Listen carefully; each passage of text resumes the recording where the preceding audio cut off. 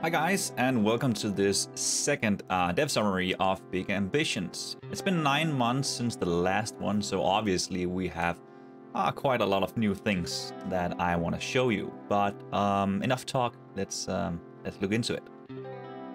The first new thing we added is that we will hide buildings that are obstructing the view between you and the camera. We also added the option to control your character using mouse follow, like in Diablo. Moving on is objectives. It's the top left box you can see on the screen right now. It shows what you need to be doing next if you follow Uncle Fred's objectives. It will also show you, if you look at the very bottom of the list, your upcoming tasks. So that is anything that's wrong with any of your businesses. So constantly update and tell you, hey, what's next and what you should focus on. Quick update to the parking lanes. We added vehicles and we added some randomization on the free spots. So now it's based on the popularity of each area. The UI for interacting with buildings has also been improved. You can now enter a building by just simply left clicking on it, and right clicking will give you additional options for this specific building.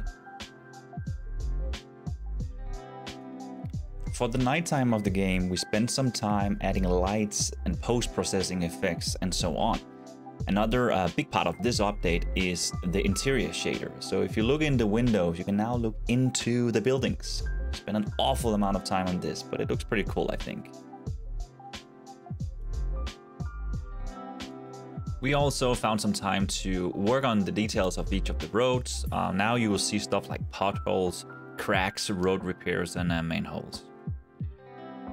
Character customization or modular characters, as it says here, has also been added to the game. So now we can change between various gender, skin color, face types, and obviously various clothing types. We are still working on this. There will be way more types of clothing and so on. But now you can kind of see what we got in stock. So what you see here is our wholesale drive-in store. So this is a convenient way of buying items or cardboard boxes full of products you're going to sell in your store in a convenient way.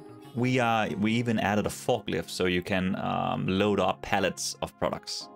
That's another pretty cool feature. The city map has also been added to the game. You can access it through the M key on your keyboard or clicking the Google Maps icon on your smartphone.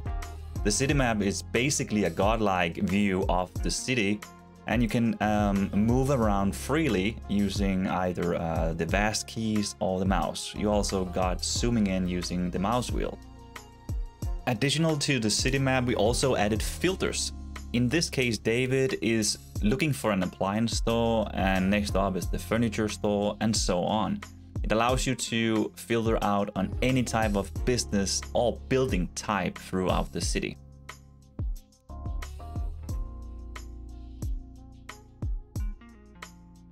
Entering and exiting buildings used to be like a very heavy job for the computer. It took like 7 or 8 seconds to enter a building. We have fixed that now, so as you can see, it happens instantly.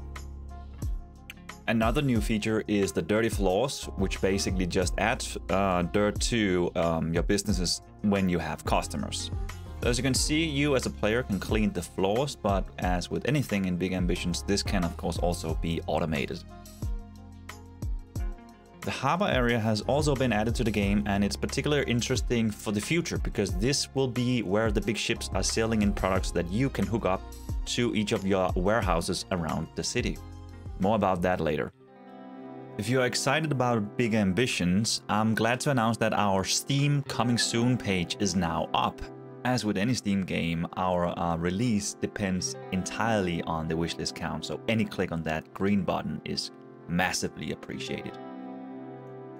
Alright, that sums up our second dev summary. I hope you guys have been enjoying it so far. I actually only shown you around 25% of the progress we made since April. So if you enjoyed it, please let me know in the comment section and we can get going adding even more of these dev summaries.